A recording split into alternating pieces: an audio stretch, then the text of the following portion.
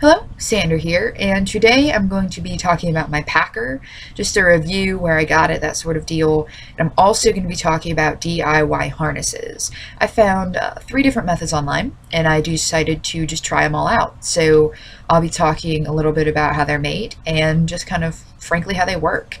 So first things first, my packer. I got it from a site called Transwear. At first, I was a wee bit apprehensive about using this site.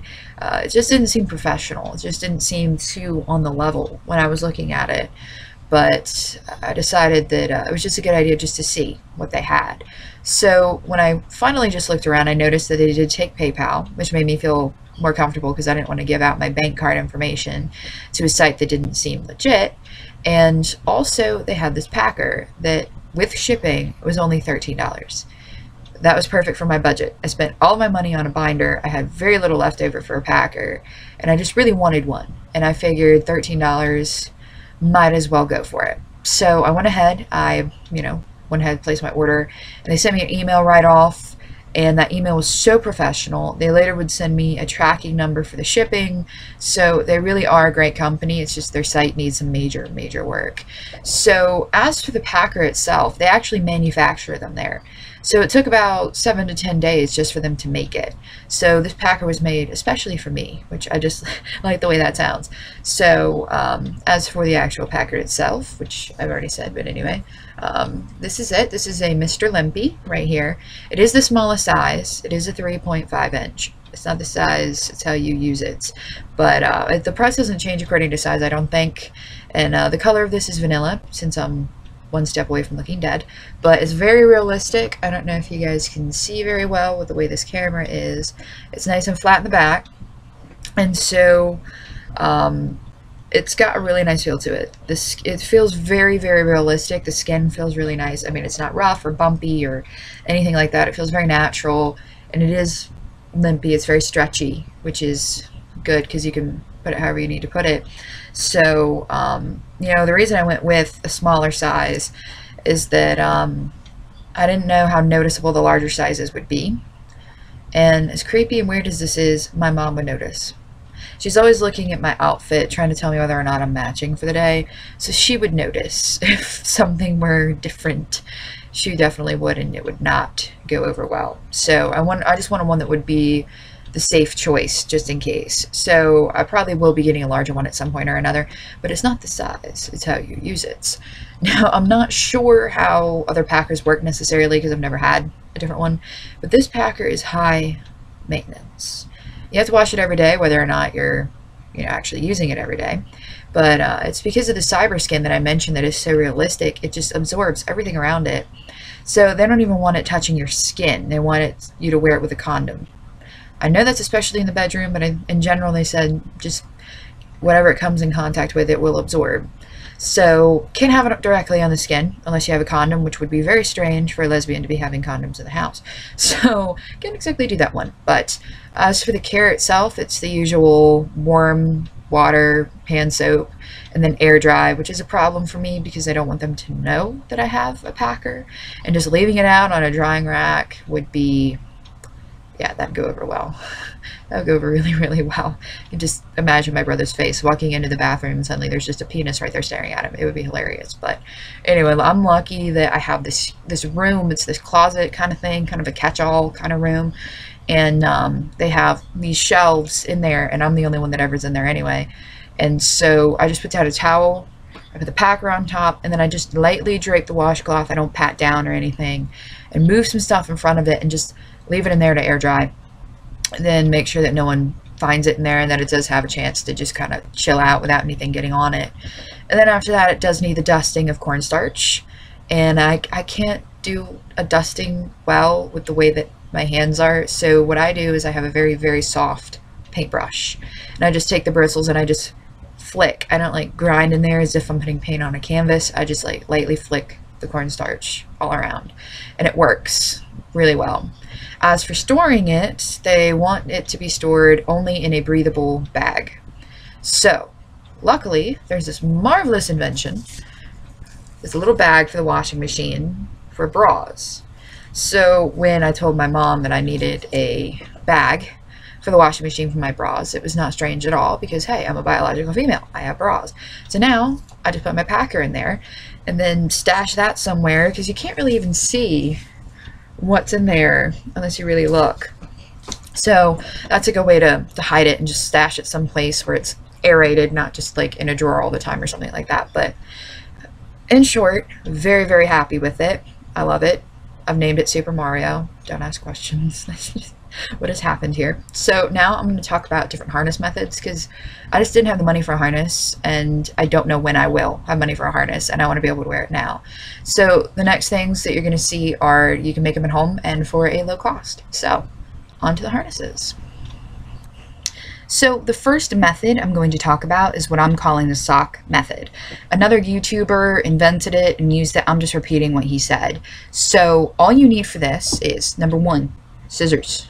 Number 2, a sock, preferably a small sock or an anklet sock, something along those lines, and also these guys, safety pins. So what you do is all you need to know is how to use a pair of scissors. That's it. You take your sock, take your scissors, and you cut a hole in one side of the sock, not all the way through the sock, just like one bit. Cut a hole that is big enough to get your shaft through, but not so big that it would fall out. So just start with a small hole and keep going and put it where you want the shaft to be. So I would say somewhere up in here so that the balls have somewhere to rest. So once you've done that, you just take your packer and you just thread it. You turn this and then you thread it through the hole and you roll the sock back over it. So you start with the sock inside out, put the packer through the hole, through the band, just kind of like through there, and then roll it back over the packer and your shaft will stick out. And you will have this right here.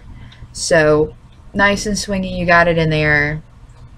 And once you've done that, you take your safety pins. I recommend 3 all along the band of the large ones, and you just safety pin it to the band of your boxers, making sure the needles are going that way and that at you. So as for this method, it's great if you're in a hurry, if you're in a rush, if you don't want people to know that you're working on a harness or anything like that, and definitely great short-term solution for whatever it is you've got going on. However, there are issues with it. Number 1 that I have trouble with is this is attached to your boxers. It is not attached to you. So unless you have tight boxers, this is just doing whatever he wants to do. He's just going to be happy having himself a little time down there. So it's definitely important to wear a tight boxer with this if you want to feel it down there. Otherwise, you're just going to have this kind of rolling around slapping you all the time.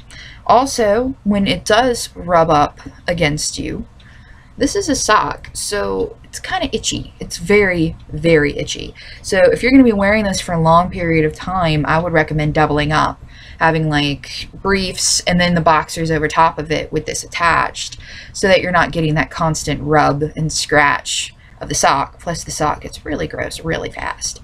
So that is what I recommend. I mean, this is still a great solution, but not for all the time. So if you're in a rush or just need something temporarily, do the sock method. It's good to go. On to the next one. So I'm calling this second method the ring method. So all you need for this one is a band from an old pair of boxers you've cut off, a ring. This is a 1.5-inch binder ring. It comes in a 2-pack at AC Moore for like $1.50. And then you will be needing a sewing kit. So all you do is you take the band, you cut it so that it's separated, and then you take the ring, you put it between the two, and then you sew either side to the ring so that you get something that looks like this right here. This is from another YouTuber that I found. This is his design. So again, I'm just showing. Actually, in his video, he talks about how to sew. So that's always a great thing for those of you who don't know how. But you really don't have to know much on how to sew this. All you do, once you've had this made, and you make sure it's nice and strong, take your packer, you put it through the ring. One ring to rule them all. Just get in there. And then when you apply pressure like that, it will stay in place, like so. And then you just wear it around your hips, and you have yourself a nice quick harness that will work. It stays. So this keeps this in place, definitely. Absolutely. However, it also causes damage to my packer. My packer is super soft and sensitive, and to have that pressure on it, to have this just digging into it, I mean, I only wore it for about 3 to 4 hours, and I already have a little bump in it from where the ring was. So I can't use this method. And also, like I said, I can't put this directly on my skin anyway, so I'd have to double up. I'd have to have boxers, the harness, and then boxers. I can't just have it flat. Plus, you really do need to be flat for this to work. If you're not completely flat down there, you're going to have yourself some problems. So in that case, it's nice and easy, relatively quick, relatively cheap, and it's definitely better than the sock method. Absolutely. If your packer can handle the pressure of a ring, it's definitely the way to go. So there's just one more method to try out. All right, we are on our final method. This one is the boxer method. I found this from an article online that someone had sent me on Facebook. And so with this one, it is the hardest one that you're gonna have. You have to know how to sew. That is the number one thing here. You have to know. And you have to know how to sew fairly well as well. So you just get a pair of boxers, and then you get some other sort of fabric, something soft, either jersey, or I just used an old pair of boxers that I'd cut up anyway for the other method I just talked about. And what you do is you make a little pouch in the crotch of the boxers and you sew it on, so that it's basically, you're just making your own harness underwear basically. So once you have that sewed on, all you do is you put the packer inside of here, and then you're good to go. However, as you can tell by my lovely job here, it's a pain in the ass. Pardon my French, but it is. Because you're sewing through the layers of this. Like, you're having to sew from underneath of this, so you're not sewing the boxers together. So essentially, you're blind. You're sewing up and down, and I can't tell you how many times I caught the wrong part of the boxers because of how difficult it is to get this going on. So, I mean, I've mentioned a million times that I took costuming, so I know how to sew, and I was actually pretty good at it, even though I hated it. And yet, look at these stitches on the outside. Look at how horrible these stitches are. Like, it's terrible. They're going to show through the boxers, obviously. And I just could not get this right. I worked for several hours on this, and I just kept stabbing myself and sewing the boxers together in all the wrong places. And then the top is finally falling apart already because I couldn't get it on strong enough. But if you sew this on right, if you sew this to where it's super tight, it's not going to stretch, and it will stay together in a washing machine. Though you should probably wash them in a bra bag, something gentle that way. This would be perfect. This is my favorite method so far. So it's already falling apart, so it's kind of hard to show. I'm gonna have to resew this again. Great. But you got to really make sure you got room, that it's the right size and the right stretch as well. So you have to make sure that you do the right everything basically. So get it in there so that when you look at the boxers, you've got a nice little package going on. However, if you use stitching that is some kind of thread that is not comfortable, or you stitch incorrectly, you feel the stitches. And it gets a little annoying. You can get a little itchy, and I don't overly appreciate that very much. But as long as you have these that are also super tight, you'll feel it. But these are too loose. So again, I don't really get the sense very well of feeling that I have something down there. So essentially the three methods that I have tried have pretty much not worked that well. If I had to choose one that worked the best, this is the best idea, but it is the hardest to make. Absolutely the hardest. Otherwise, I'd have to say the way to go would be the sock method. If you have a softer packer, because at least you can put something on underneath of it to kind of stop the itchiness. And if you can find boxers that are tight enough, it will work until you can get a real harness. So those are the different harnesses that I have tried. And this is my packer that I have mentioned from before. So thank you very much for watching my review and my videos, and we'll catch you later.